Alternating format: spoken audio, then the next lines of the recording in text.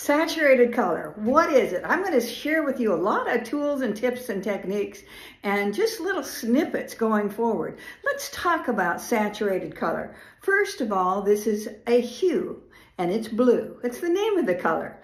Now, saturation is really how intense or bright or dark the color is.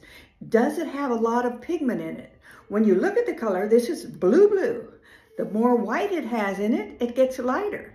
So saturated color is a color that either comes straight out of the tube that's really intense, or it is a mixture of color.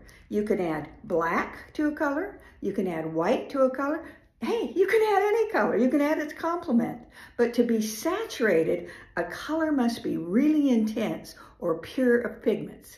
That's saturation. Learn more about it as we go forward